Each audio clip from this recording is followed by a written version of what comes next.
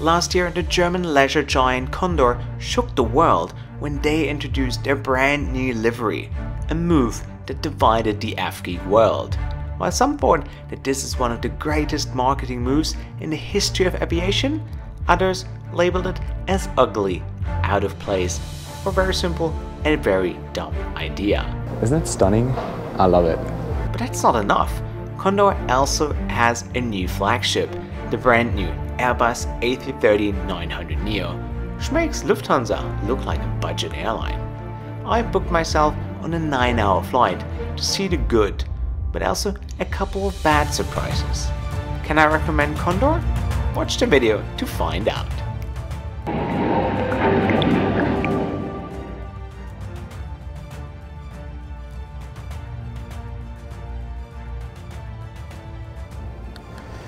So guys, all checked in to fly one of my favorite airlines in Europe on their brand new flagship, the Airbus A330neo, on this beautiful livery. Isn't it stunning? I love it.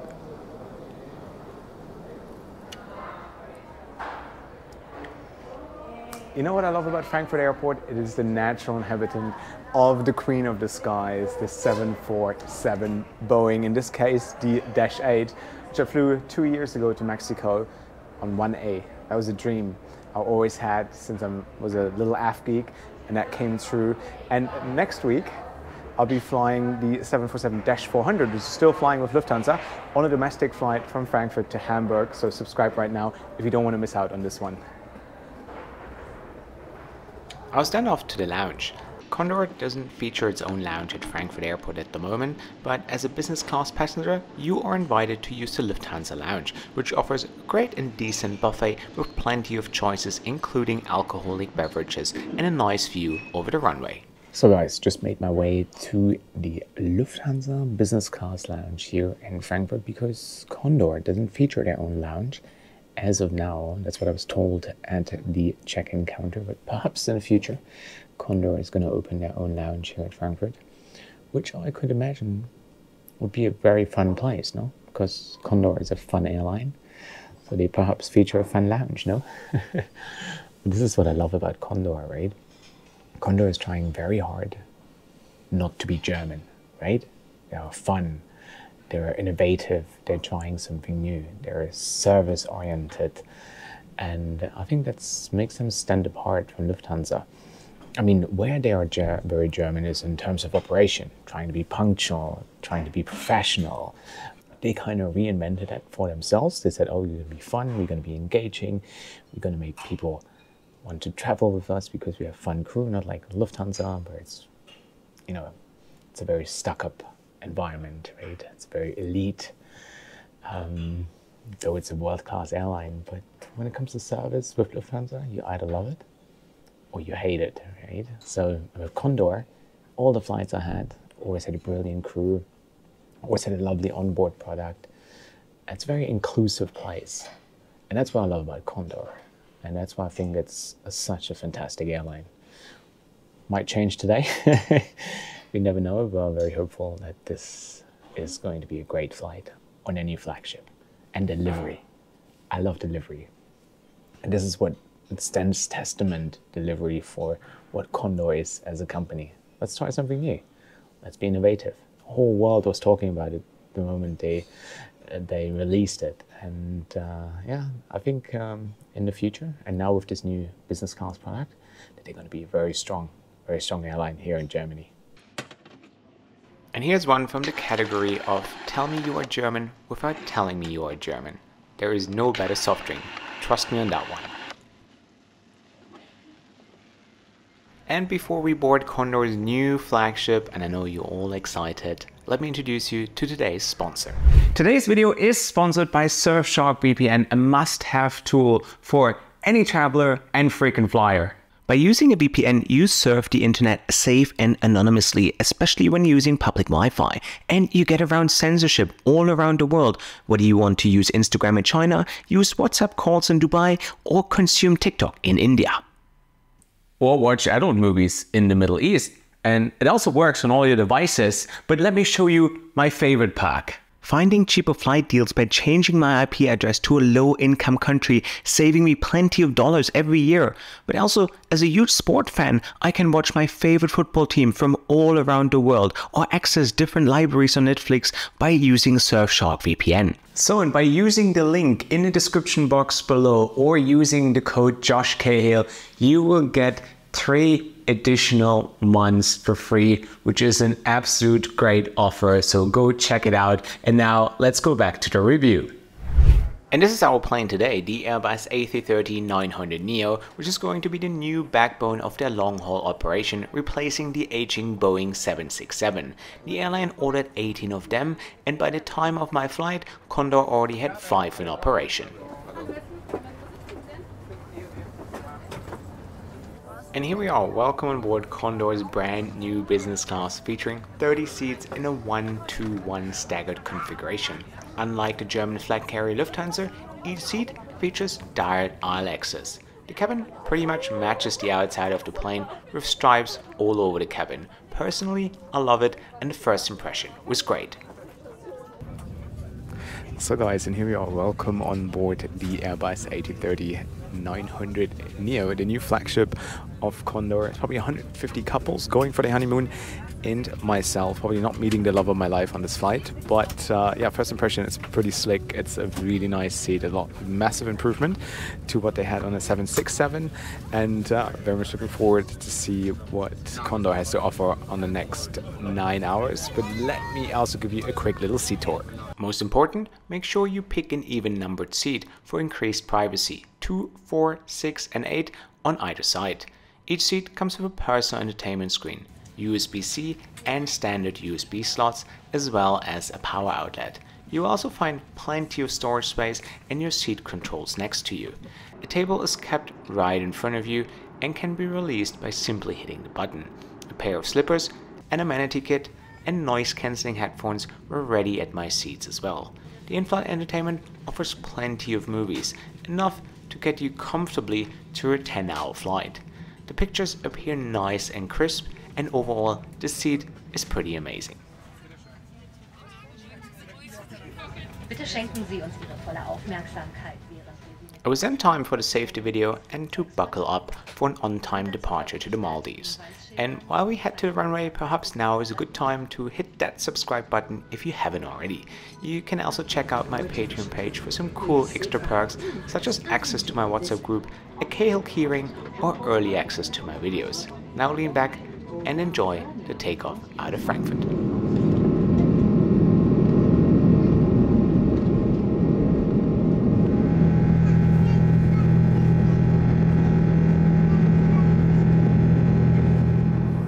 So 20 minutes into the flight, and it's a very interesting crowd here on this flight today because Condor is a leisure airline, which means they fly to a lot of holiday destinations all around the world, such as the Maldives, Thailand, South America, and they don't have frequent flyers in a traditional sense. So most of the people who are on this flight, they fly once a year, they go on a holiday, and they don't purposely really book themselves in business class.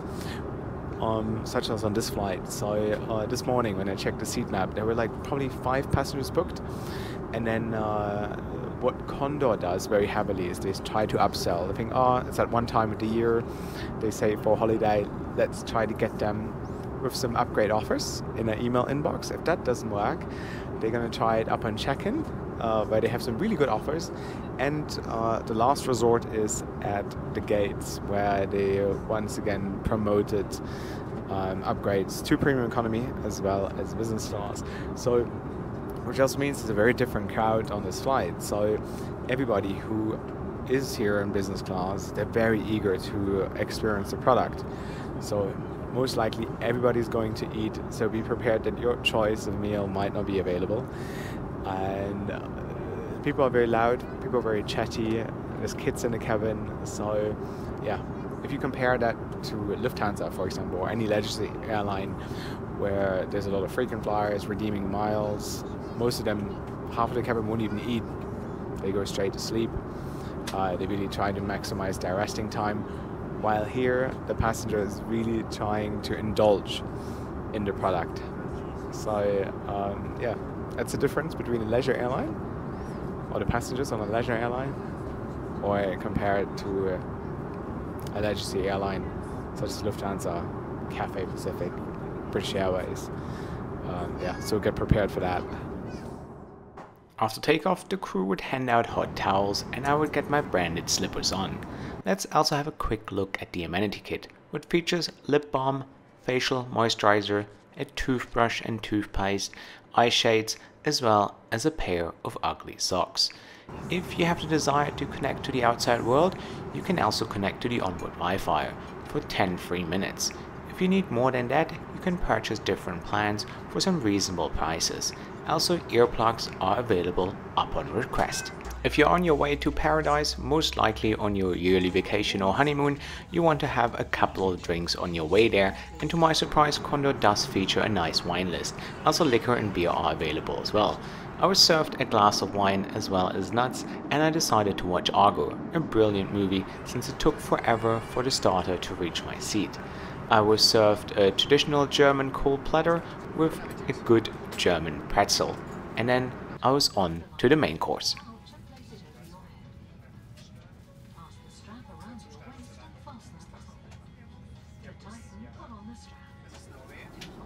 So here we go, finally I have a hot meal sitting in front of me, and let me give you a bit of a service review. While I think the crew is very kind, very chatty, very engaging and very well trained, they do appear a bit disorganized at times. It took 2.5 hours to receive a hot meal. It took 45 minutes from starter to the main, which is not ideal, right? What is the reason? Who's to blame for it? Well, the new plane, obviously, they're getting used to that new Neo. It's a different working experience, especially on the long haul flights where they just used the 767. And as I said, every passenger in this business class cabin ordered a meal. They're all indulging in that experience because for most passengers on this flight, it's a one of a lifetime experience. So they want to make sure that they get what they paid for, right? So obviously they have to heat a lot of more meals, they have to serve a lot of more meals. So all of this takes a lot more time. Overall, though, considering that this is a leisure airline, it's a fantastic product, amazing seat, fantastic crew, and yeah, I mean, there are little things here and there.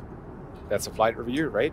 We dig deep, we go into the details, and that is my impression so far. So in the future, it would be nicer if their concept is a bit enhanced and they're working out how can we serve all those passengers a little quicker. How can we reduce waiting times in between courses? I think this is what Condor eventually has to work on. Now we're going to see and try the fish. There was fish, there was veal, and there was gnocchis. So I decided to go for the fish, which comes with a side of mashed potatoes. So yeah, let's see what it tastes like.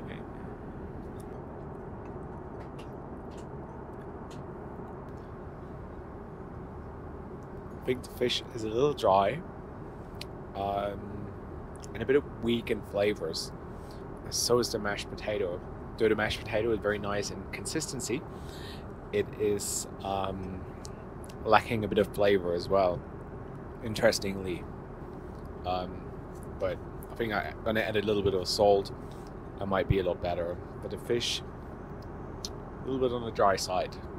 However, still an excellent meal in terms of portion. But yeah, my feedback on the main.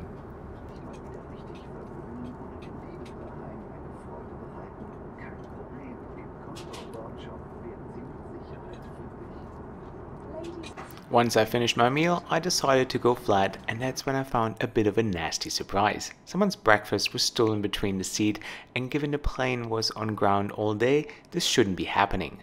When I pointed it out to the crew, they said that most cleaners called in sick because it was Ramadan at this time and they don't like to fast and work at the same time, resulting in a shortage of staff.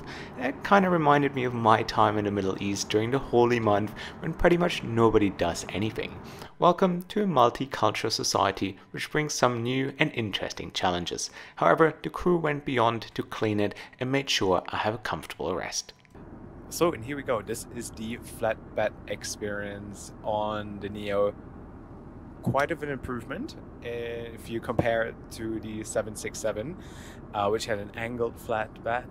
Love the bedding. It's comfortable. It's nice. Pillows is great. The pillow is great.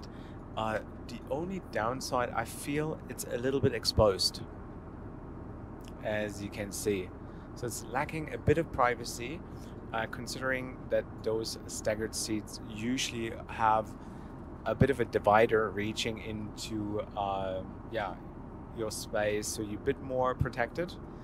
But other than that, considering it's a leisure airline and considering what I paid, considering what Condor stands for, this is an amazing product, right? That being said, it is literally a good 3 hours into the flight. So I will get maximum 4 hours of sleep, and then they're gonna wake me up for breakfast service as well. So as I said, the service is quite slow, and yet they still haven't served dessert. I wasn't in the mood for dessert. I want to like sleep a little bit because I'm quite tired. But yeah, this is where Condor can improve a little bit. Service can be a lot quicker, so you can maximize your resting time. You can actually take advantage of this flatbed. Yeah, that being said, I'm gonna have a little nap now, and then I will see you guys for breakfast, and of course a loo review, and then we're already in the Maldives. Alright, this is it for now.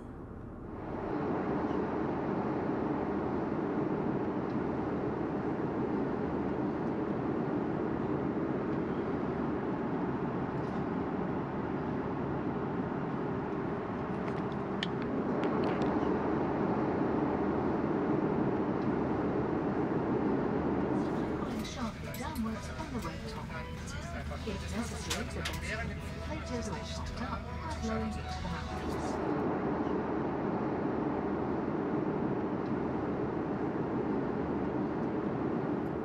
So guys, beautiful good morning. Slept pretty well. Now it's time for breakfast. We have scrambled eggs, a hash brown, cold platter, a muffin, fruit salad, as well as a croissant, coffee, fresh orange juice, and presentation. It looks beautiful. Let's see what it tastes like.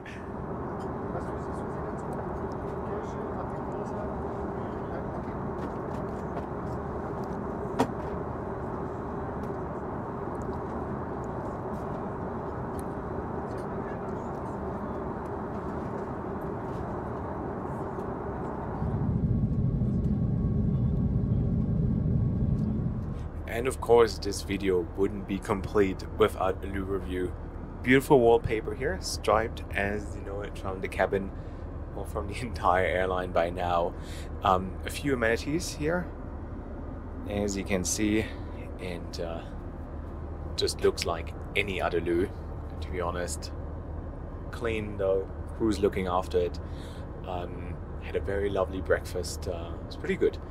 And the boiled egg. See, they went out of their way to serve me a boiled egg. I've never had a boiled egg on any airline, so that was really nice. And I think this is something I really like about Condor, and I always liked is the crew. They're fantastic, very hardworking, well trained, very kind. So that stood out for me on this flight. So we're touching down in 40 minutes and take you guys with me to the arrival experience. And unfortunately I'm not staying in the Maldives. I'm continuing to Sri Lanka on Emirates a little later, but I'm going to give you a full summary of what I think and whether you should spend your money on Condor business class or not by the end of the video.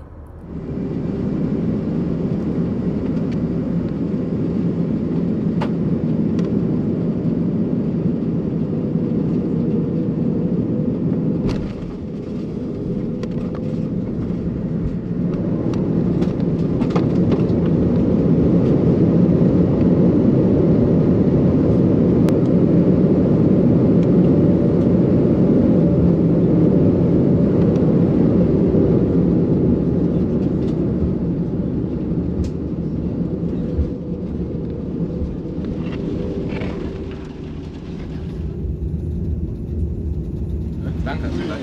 Ciao. Tschüss, danke. Wiedersehen, schönen Urlaub.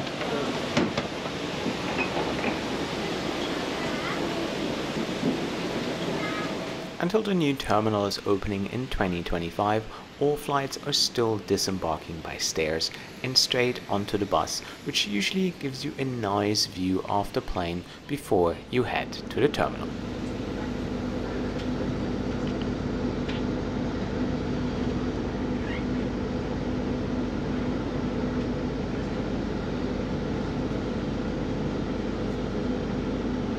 So, and here I am at the lounge in transit, flying to